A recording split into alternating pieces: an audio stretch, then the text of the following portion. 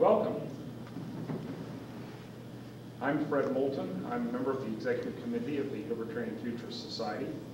Today, the Libertarian Futurist Society is presenting awards. Two awards are being presented, the Prometheus Award, and this award is for the Best Libertarian Science Fiction Novel of 1999. And also we're presenting the Hall of Fame Award. Libertarian Futurist Society is an organization with a focus on libertarian science fiction.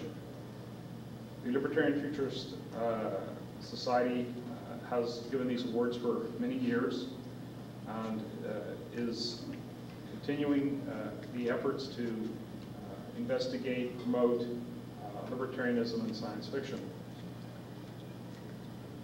The kinds of fiction that is appreciated by members of the Libertarian Futurist Society contain themes of resistance to authority, the value of personal integrity, and the opposition to censorship, amongst others. The first award we're going to have is the Prometheus Award, and the presentation of that award will be done by Wendy McElroy. Wendy is a well-known libertarian nonfiction writer, author of such works as XXX, A Woman's Right to Pornography, and The Reasonable Woman. A contributing editor to Liberty and Ideas on Liberty. She is less known as an SF writer, or rather an aspiring SF writer. She has worked as a scriptwriter and syndicated TV program Friday the 13th, the series, contributed to anthologies such as Free Space and zines such as Amazing. Wendy.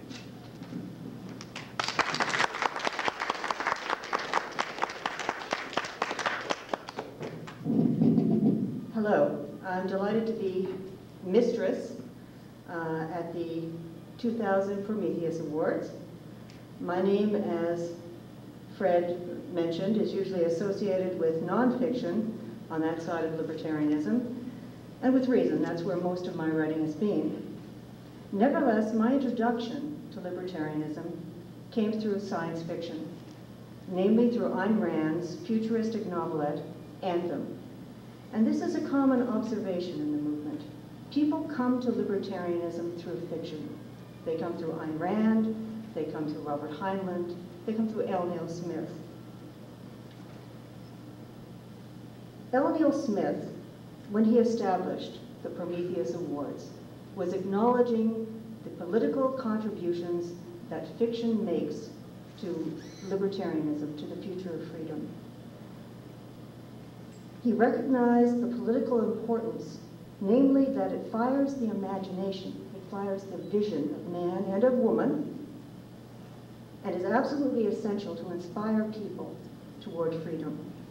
Having said this, another reason that L. Neil forged the Prometheus Awards is in recognition of how excellent science fiction in libertarianism truly is. Just as libertarianism seems to dominate the internet, so too does science fiction provide a natural home for libertarianism. And perhaps this is natural, perhaps this is inevitable, because libertarianism is the ideology that celebrates man, technology, the future, and the synergy of all three elements together. At the best, this synergy produces works like my favorite novelette in all of SF, which is Vernor Vinge's True Names. At its worst, it's usually a really good ride.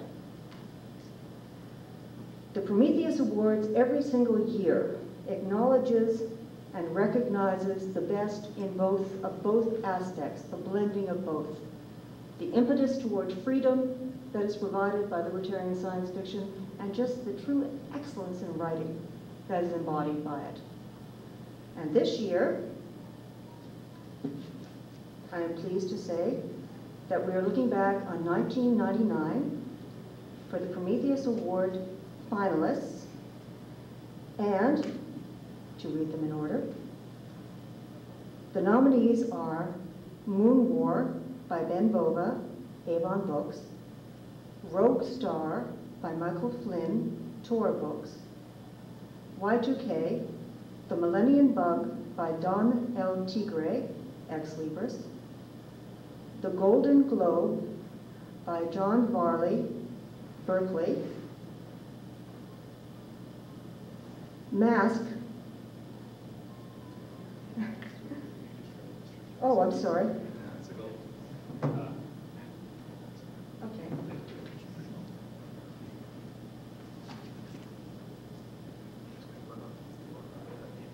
I'm sorry. And Vernor, A Deepness in the Sky. I'm sorry, I read from the list that's in front of me. And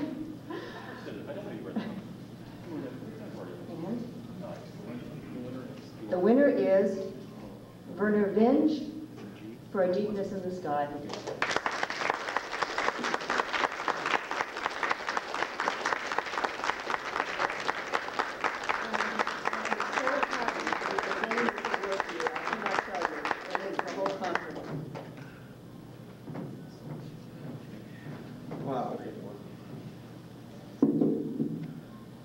Well, thank you very much for this award.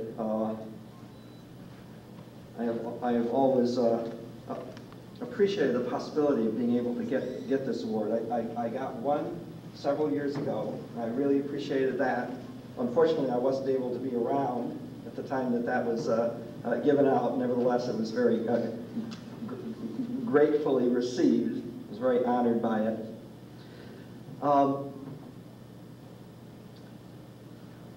When Fred asked me whether I was going to be around at the WorldCon, he suggested that I also make some remarks in accepting the award. And I have some autobiographical remarks that may be interesting just in the journey that a person goes through to being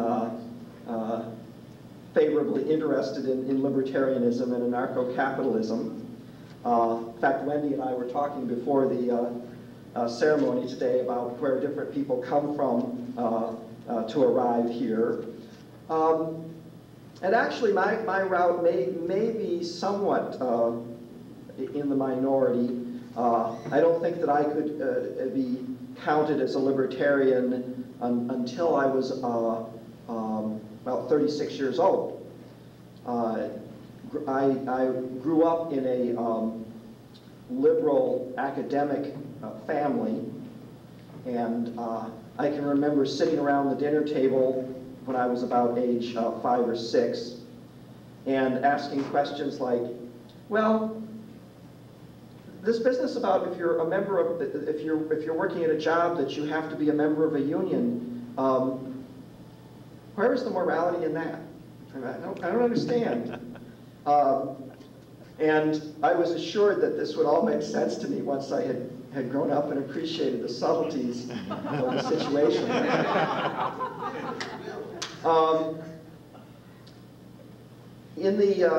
As a young adult, I would say I certainly wasn't a libertarian. I was aware of sorts of questions about liberty, and I was very intrigued by the notion of anarchy. I had a story that came out in Analog, I think in 1967, that was about, we were not exactly invaded. Aliens showed up, significantly superior to us, and they were anarchists.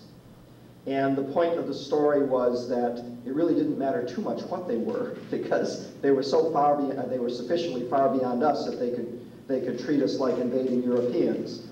In fact, the human race came out relatively better than most of the people that Europeans invaded, but nevertheless, there was a real lot of unhappiness about the situation. The anarchy, basically, the story had to come down to, this is before I had done any real reading, but it essentially was the stability problem for anarchy. And I had to have some way to resolve the stability problem, and that was kind of the core of how the alien situation managed to work. And I resolved it. It was definitely not anarcho-capitalism or libertarianism. In fact, it was unless you make some almost biologically magical assumptions, it probably was an unworkable solution. But it was a story that was interesting, kind of showed my trajectory along the route to other thinking. It really wasn't until 1979 or 1980 that I was exposed to libertarianism, much less anarcho-capitalism. I had actually good reading programs in my high school, and we were exposed to a lot of standard issues about liberty. But 1980, my good friend in San Diego, fellow professor in the math department of Sarah Boss, who many of you probably know, loaned me a copy of, and I'd known she was a libertarian I'd known that for several years, but she loaned me a copy of David Friedman's The Machinery of Freedom. That book was, I think we all have these situations that happen that it's either Anthem or Atlas Shrugged or something, but The Machinery of Freedom just completely blew me away. And I can remember wandering around, probably it was for 2 or 3 weeks, kind of recasting every social issue and everything I saw in terms of libertarianism and anarcho-capitalism. And it was such a good feeling. It was sort of an internal ferment type thing. It was really a marvelous feeling. Not that I changed anything in the world, but something had changed inside of me. In fact, I actually did worry about it a little bit, because lots of people in life come across something that is so eye-opening that it explains everything and there are no problems left. And very often that's a symptom of something bad. But in this case, it mellowed out, and I basically have spent some proportion of my time for the rest of my life looking at individual situations, especially seeking out situations that seem to be contradictory. Basically, my feelings about right and wrong have not changed, especially since I was 5 years old and sitting at my parents' dinner table. I felt very comfortable, though, with libertarianism, because it agreed with what really were the basic notions of right and wrong that I had grown up with. Since then, actually, I think it was after this, I ran into Atlas Shrugged, and I read that and enjoyed it very much. And also, the first, at that time, I ran into the first of Neil Smith's science fiction novels, which I suspect if I had run into that before I had seen David Friedman, that also would have had a similarly spectacular effect. As it was an enormously entertaining and moving story. So, starting from the early 80s, I was in a situation where anarcho-capitalism and libertarianism were quite important to me. I remember in those early years, I was amazed by the what's the right word for this? By how few disagreements there were between libertarians. It was just wonderful that everybody had seen the truth and they had things figured out. And I have since realized that, not surprisingly, there are enormous gradations of opinion, and in some cases those gradations result in very fierce arguments, and that is fine. But in looking at those differences and stuff, I found those to be very interesting. And I'm sure that my ideas about libertarianism would disagree with some other people that I'd be perfectly happy to also call libertarians.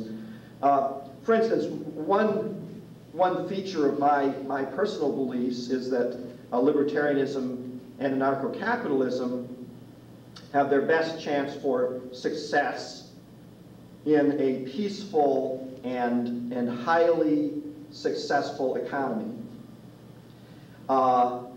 And this actually fits in with the notion of science fiction and the power of the word. Stories are something that can change people's minds, and they're something that's very powerful to change people's minds, whether or not the environment is violent or peaceful. But in a peaceful environment, they are especially important for changing people's minds and for educating them. So the notion of the LFS and of promoting, in the first place, people to just think about issues related to liberty, and in the second place, hopefully to get them to consider certain possibilities, such as a libertarian and anarcho-capitalist point of views. Those points of view, those are very, very important, and science fiction and fiction in general can be set up to have an immense effect. One of the things that I see as time progresses is that generally when I have my little debates with non-libertarians, and I actually try to avoid arguing politics because or things like this because I'm so bad at it in person, is that oftentimes even if a person will listen to me, they walk away saying that what I'm asking for is so obviously not unworkable. And I think that we are in an era now that this stuff actually can be made to work, but that first of all, people have to have the concept of what's going on. That you could go back to the year 1000 and try to convince some Norman lord, who in some sense basically a person of goodwill perhaps, about democracy. And he might listen to you all the way through, and when he was done he would tell you why it was absurd, that if they had a vote, there'd simply be some other guy sitting on the hill the next day after they killed this Norman lord. And something happened in the 1,000 years between then and now. I don't think it's going to take 1,000 years for the developments of the sorts of things that most of us are interested in, and I'm hoping that stories like this will make some sort of contribution to to those developments. So anyway, thank you very much again for the award.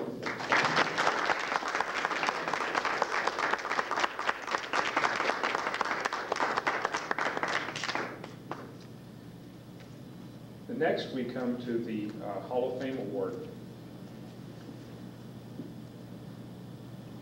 Presenting the Hall of Fame Award will be Fran Van Cleave. Fran was the former chair of the Arizona Libertarian Party. Fran is an analog author. You've seen her shorter fiction, science fiction, in analog, I'm sure, and has just told me that she has in the current issue of Artemis number 3, which just came out yesterday, a very libertarian science fiction story. Fran?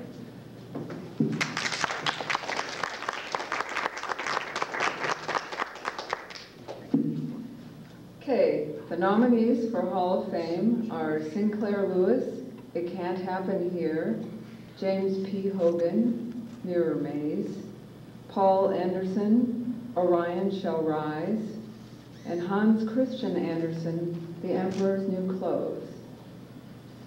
And the award goes to Hans Christian Andersen for The Emperor's New Clothes.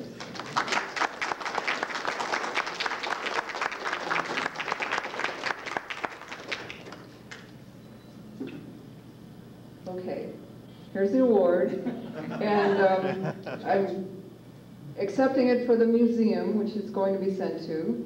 Just a little bit in the acceptance speech here about the story. It was written in the 1830s, and it's a very clever story that has entertained and enlightened individuals for generations. The story illustrates the fallacy of embracing falsehoods to maintain the illusions of the powerful, which have become the illusions of the entire social structure. The Hall of Fame Award is accepted on behalf of the Hans Christian Andersen Museum in Denmark. The Hans Christian Andersen Museum is one of the Odense city museums dedicated to the life and work of Hans Christian Andersen.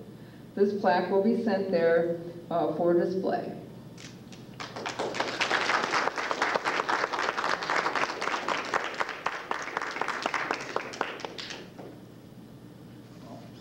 Oh, and Brad Linaweaver has a few words to say about this. Well, Brad, you need no introduction. All right.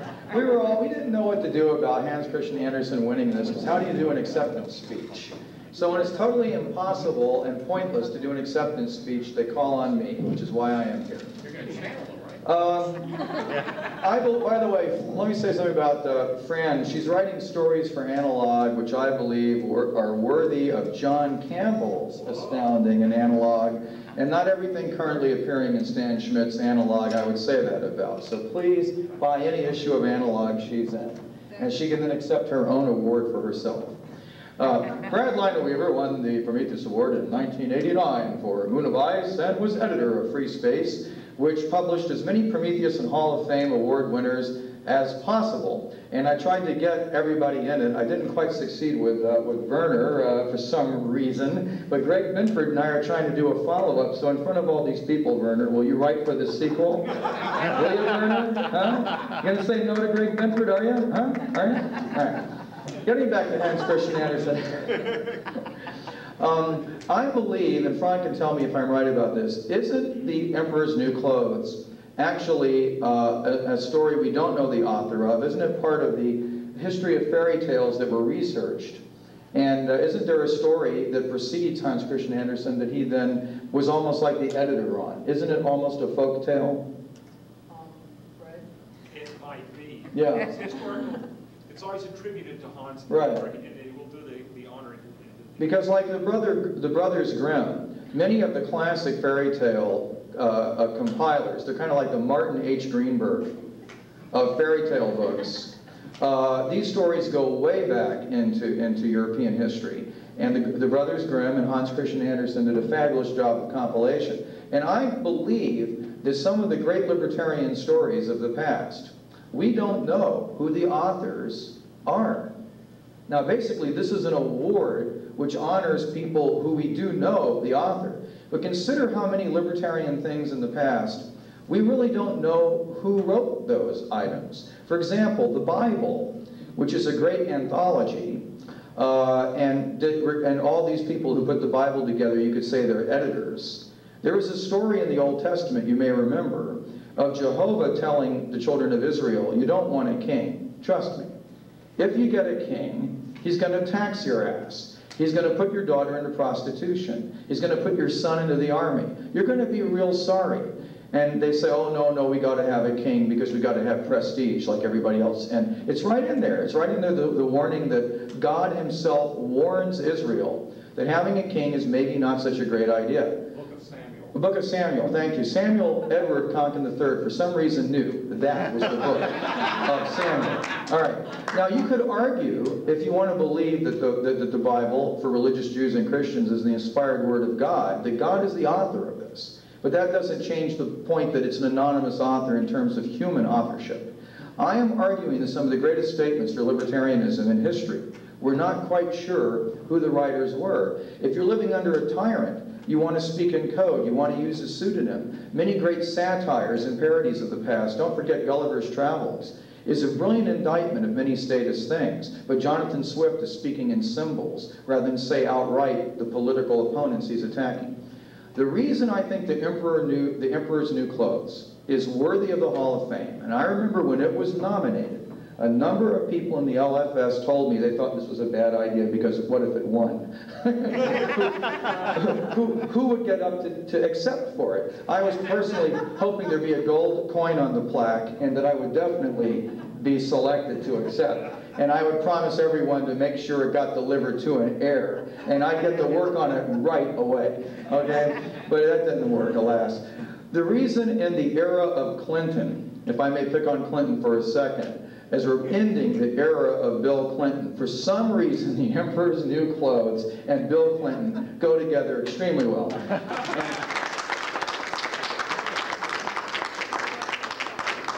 And the folk wisdom underlying these fairy tales, the people on the bottom, the serfs, the slaves, the people doing the work, the people paying the taxes and paying the tribute, they really know what freedom is. It's what they don't have. And they really want it. And what makes this a great statement for the Prometheus Awards and for the Hall of Fame is libertarianism is not something we invented in the 20th century. It wasn't invented by the Libertarian Party. It wasn't even invented by my heroes, Ayn Rand and Robert Heinlein and Ludwig von Mises. Libertarianism's been around a long time. And we always need to stress that.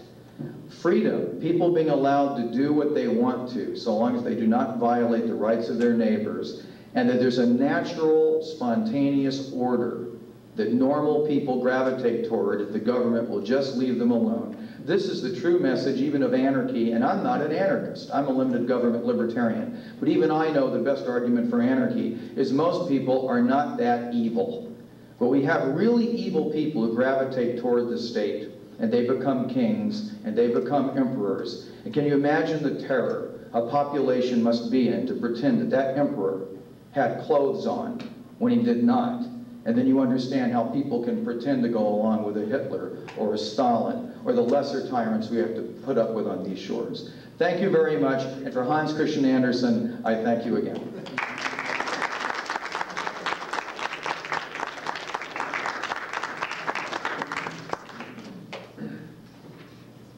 Thank you all. This concludes the awards we're giving out today, and I want to thank all the participants very much. I do want to briefly mention that we do have several Libertarian Future Society members who are published science fiction authors. We've already mentioned several, Brad and Fran. Also, I want to acknowledge Joe Martino, who's stand up, Joe. Joe is also doing double duty by taking photographs for us tonight. So we do thank you all for attending, and we appreciate the warm reception you've given us. And if you have any questions about the Libertarian Future Society, you can ask us at the conclusion, or you can visit our website at www.lfs.org. Thank you very much.